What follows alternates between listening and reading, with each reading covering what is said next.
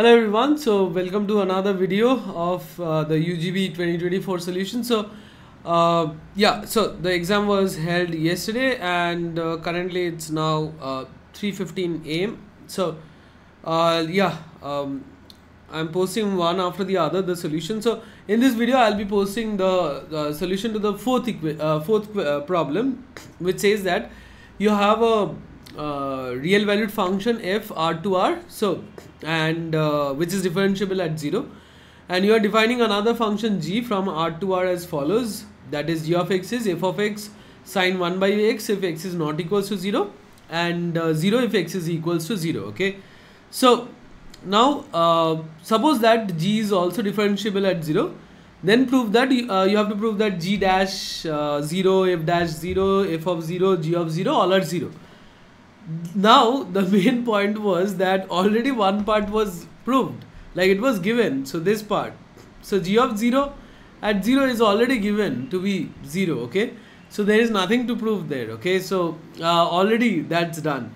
Now we have to work on the rest. So first what I'll do is I'll go with f of 0. So I'll prove that with the help of contradiction. So I'll take that, I'll assume that f of 0 is not equals to 0, and then I'll show some contradiction. Okay, so let's get started. Yeah, so this is problem 4.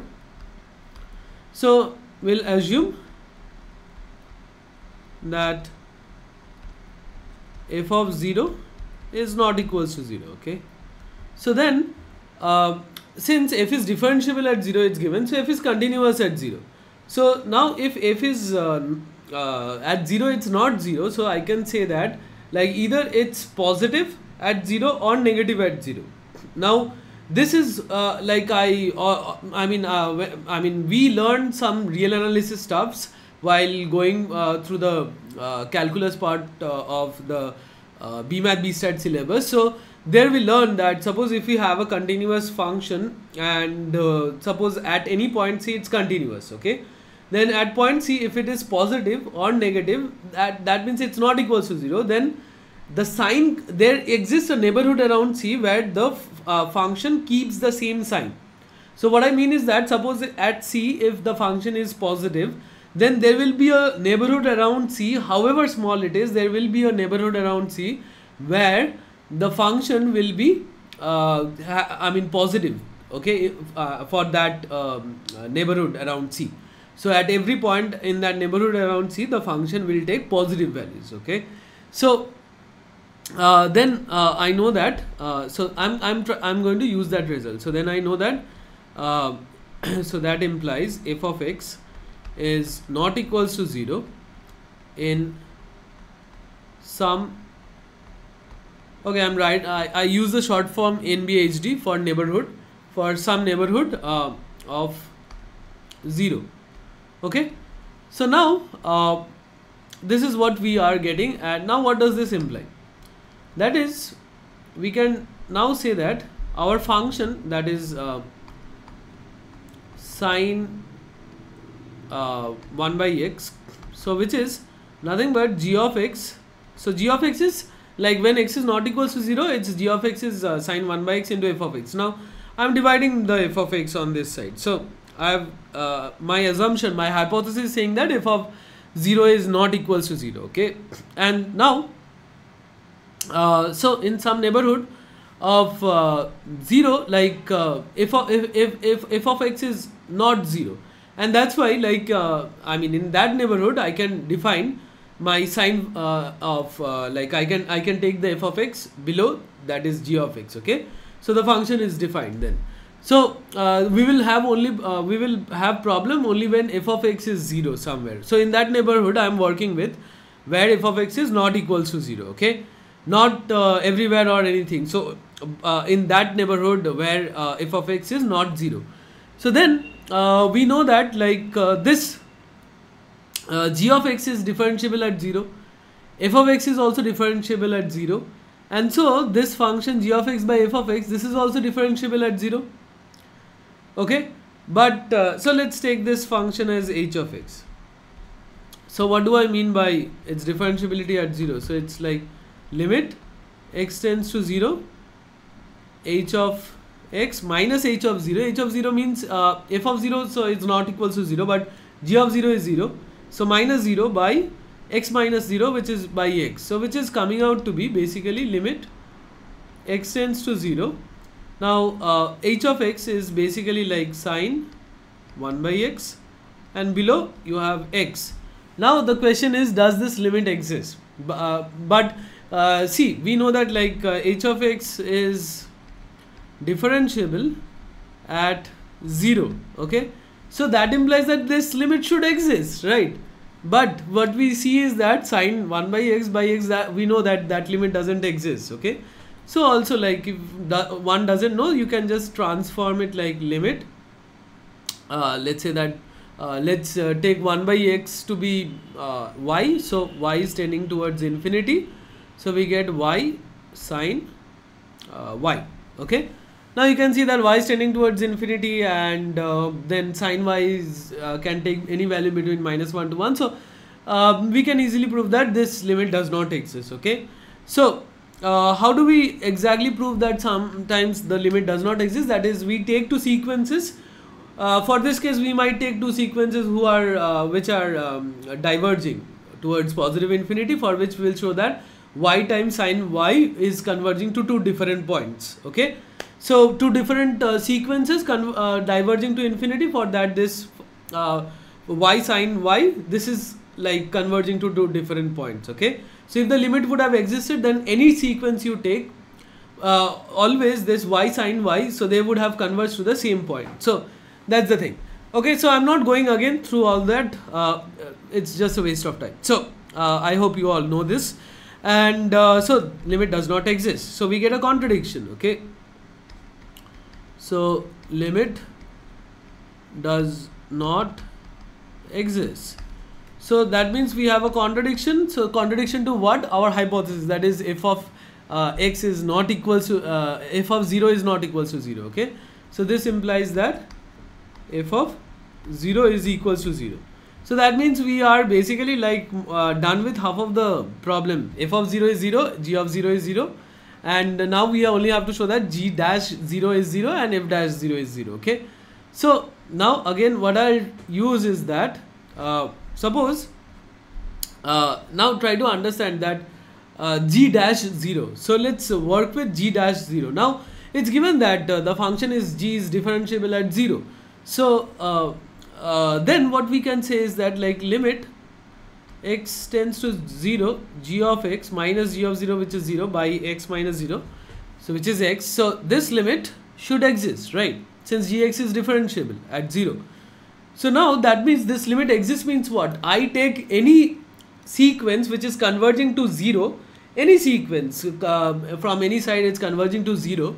So for any sequence which converges to 0, this gx by x, so that means what, like xn, if I have a sequence xn which converges to 0, so then I know that gxn by xn, so this sequence always should converge to the same value, right? So I mean, because we are saying that this limit exists, so I take any sequence, doesn't matter, any sequence which converges to 0, this sequence will always converge to the same point.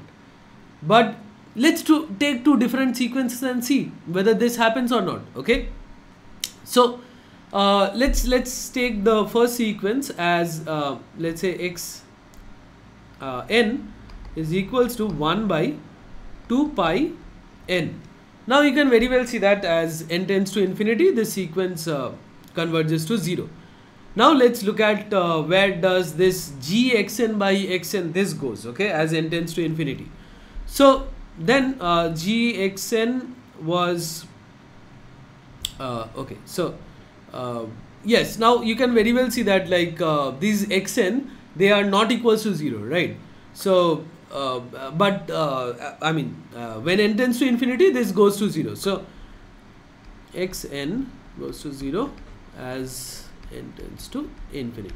Okay, now but xn individually, they are not 0 for any n. So now what I can do is, like, I know that gxn will be then, so then I am looking for limit n tends to infinity gxn. So gxn will be f xn sine 1 by xn. So that means 2 pi n, and what was divided by? Oh, there was nothing divided by. So this is it. Okay. So okay. So now oh, sorry, we are working with this. So by xn is there. So divided by xn. Okay. So now let's look at here. That is this sine 2 pi n. So it's just like at those values it becomes 0. So basically this will be equal to 0, correct? And now let's take another sequence. So which is, let's say xn is equals to 1 by pi by 2 plus 2 pi n. Okay.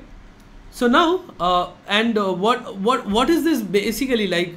See, we are saying that like this is g dash 0, and we are saying that this limit exists. So this limit is equal to g dash 0, right? So that means this gxn by xn, that should converge always to the same value, and that value is g dash 0. That means, I mean, your function is differentiable and g dash 0 is exists. Okay. So from here, what do we get then? So we get that so this implies that g dash 0 is 0 from this case. Okay. Now let's look at what about this case, that is xn is equals to 1 by pi by 2 plus 2 pi n. So again this sequence, again don't confuse xn. I'm using xn, don't confuse it with the previous one. Okay. Again this is a different sequence. Yes. So again xn goes to 0 as n tends to infinity. Okay. So then what we can again, so let's again plug in there. So what we get is g dash 0 is nothing but then limit n tends to infinity, this g of xn, which is basically again since this values xn's are not equals to 0, so that will be f of xn by xn. We have, so by xn and multiplied by sine of 1 by xn, which makes it to be pi by 2 plus 2 pi n. Okay. So now what? Now we see that, like, try to understand that, I mean, what will happen to this sine thing. So that will become 1, and now so this will become limit n tends to infinity f of xn by xn. Okay.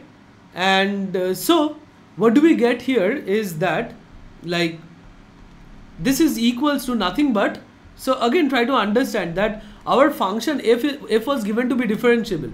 So what we know from there is limit x tends to 0, f of x minus f of 0, we have already proved it to be 0, so I'm just rubbing it out. Okay. So minus 0 by x minus 0. So this limit exists. Now if I take, so since this limit exists, again if I take any sequence which converges to 0, f of x, like let's take xn which converges to 0, so f of xn by xn, that will also converge to 0, right? So then from there we can say that, like, this limit n tends to infinity f of xn by xn, this is nothing but f dash 0. And so we get that f dash 0 is equals to g dash 0, and we already proved that here g dash 0 is 0. Okay. And so we are done.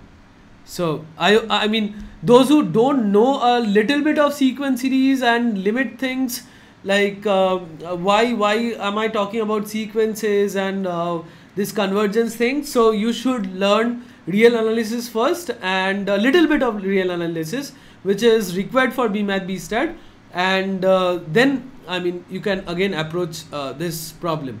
So yeah, so this is basically f dash 0. Okay. So then we are, like, done with that is the other two parts, And I hope you again so yes, so this is proved. Okay, so I hope you like the solution. So again, I hope you might have doubt, those who don't know real analysis, but you can comment down below. I'll try my best to explain if you didn't understand anywhere. And if you like the solution, please do put a like and share it among the other students who need such help regarding the solutions. And that's it for this video. So thanks for watching. See you in the next one.